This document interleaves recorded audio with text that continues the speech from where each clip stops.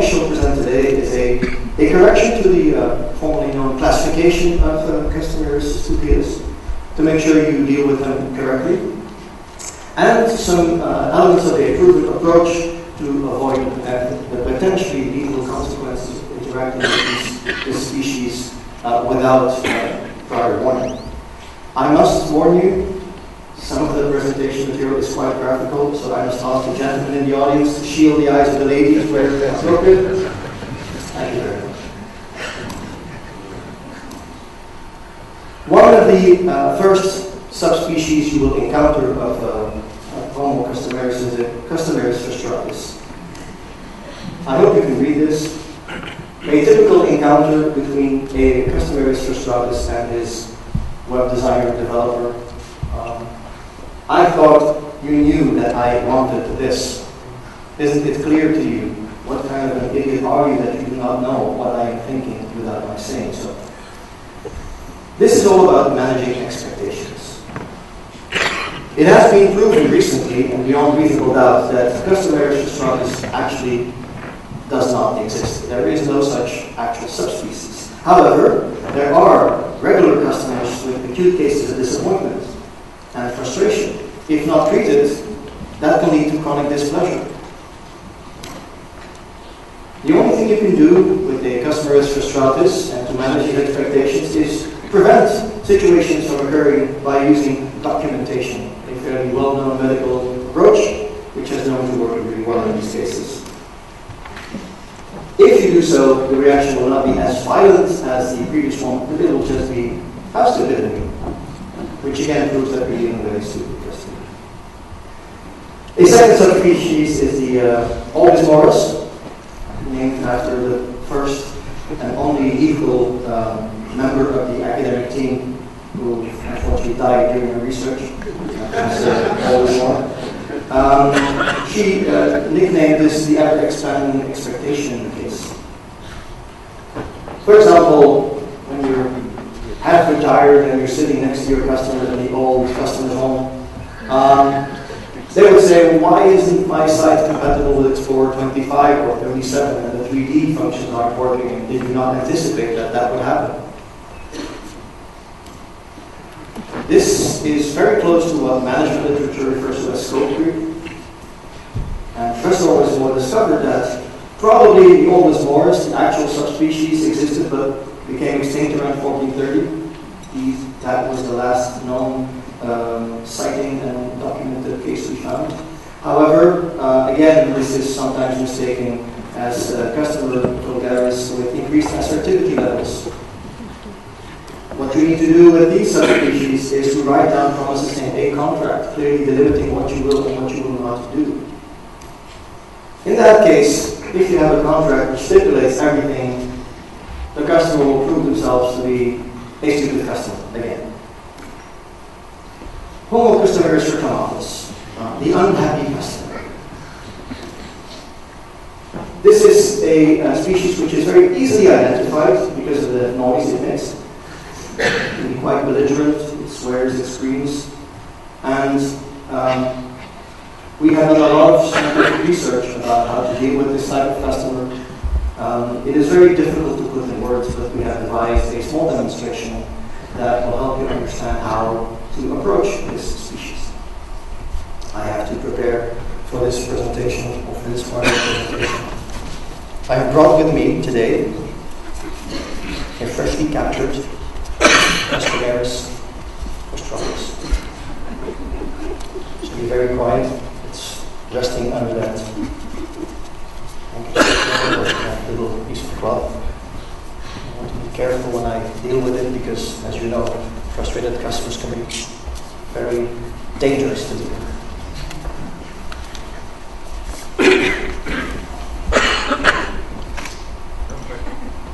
It's okay, it should be safe. I've done this before once.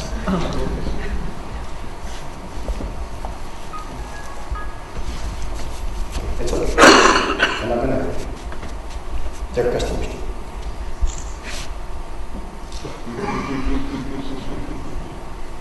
This is your customer. Today, your customer's happy. It's Saturday. They're not concerned about their site. And then comes Monday. And they look at the site and they're unhappy. They see something wrong. And then you fix it. And you go back to being happy. And then 2 days later they call you and they're angry again. So how come that this customer, actually always the same customer, can have two different faces depending on what happens outside of the customer's scope? In order to understand that, we need to look inside the customer to understand how that customer works.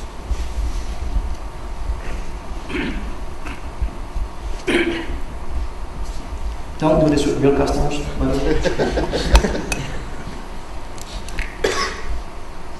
Cool.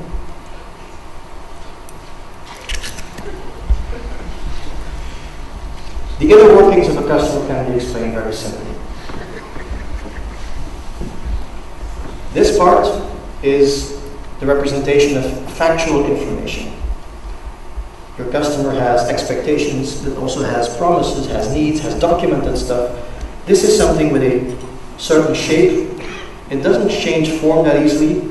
You can pass it along as information on a document and it stays the same shape. It's nearly solid and you can deal with this very easily. No one debates that this is the center of the egg, the hard facts, the needs, what you've written down in the contract, what you promised to do. This is easy to deal with. This represents the emotions, expectations, the fears, the stress of your customer. Try to pass that along and you will get into trouble. It takes the shape of whatever receptacle you put it in. And it sits around the factual basis inside your customer. So before you can get to the factual basis, you need to go through the emotions and the stress and the expectations. Now, how do you separate the egg white from the egg yolk? One trick is to beat it away. You know what happens when you beat egg white? It just becomes more egg white and less transparent. So beating emotions out of a discussion is not a good idea. It just clobbers the entire issue. This concludes the demonstration.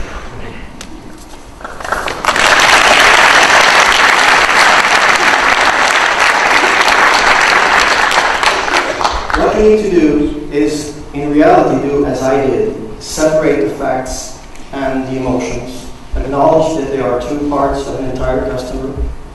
Treat them individually, separately, maybe in different time scales, but tell the customer that it's okay to have egg white.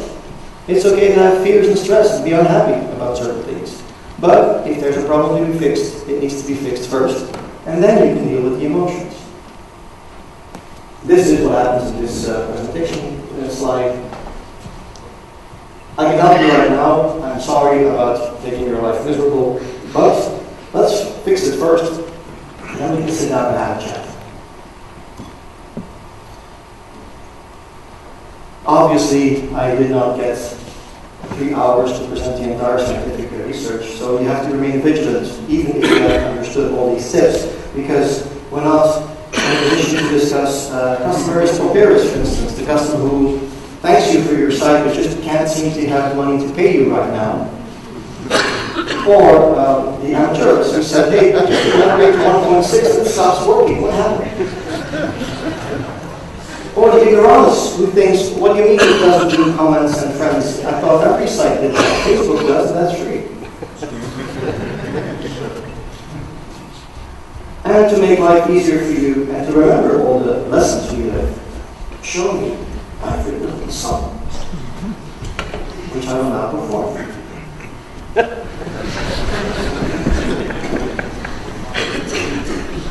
Don't let the guitar mistake on you. I can actually play this. I have 3 chords. I'm going to use all. So forgive me if some of this doesn't go entirely perfect.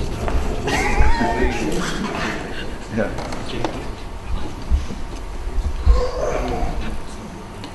Let's see.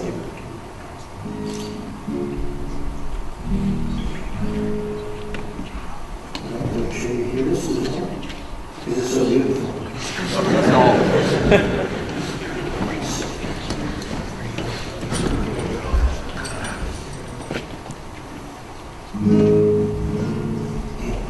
said. It's not one of the chords I know.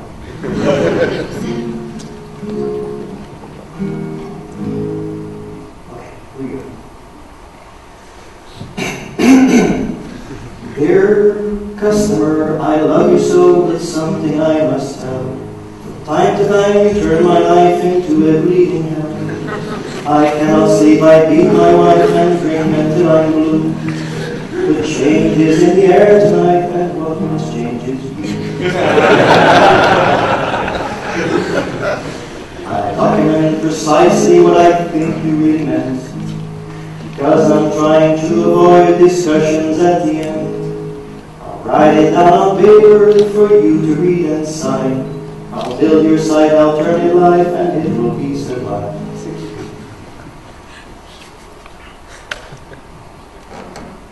Customers are stupid, acting like a fool. They don't know what they need, I never went to school. Can be very irritating, and so my friend are you. So go and mend your silly ways and try to get a clue.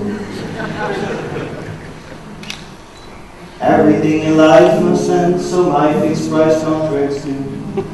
You'll get what you have ordered down to the final screw. But should you ask for one more thing as simple as it may, I'll write up an addendum and tell you what to pay.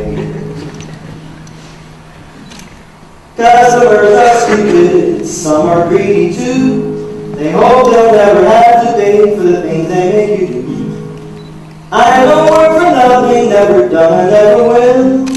So be a sport, call your bank and pay the final bill. I know that I'm not perfect and there's an error on your screen.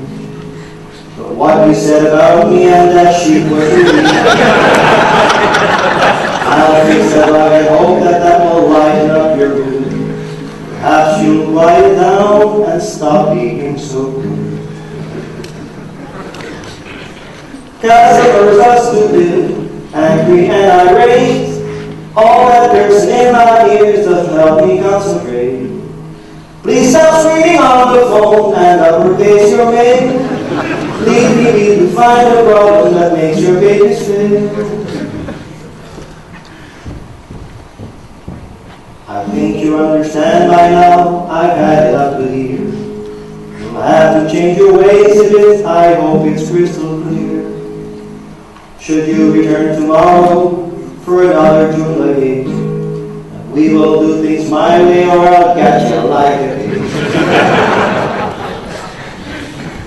Customers are stupid, customers are dumb, but maybe if you help them, all these faults are overcome. If you set your mind free, baby, maybe you'll understand. Customers are useful, some are downright grand. This enlightened audience, there's one thing left to say. I'll give you one more golden rule to live by every day. Customers are people just like you and me. I hope that you will all become a happy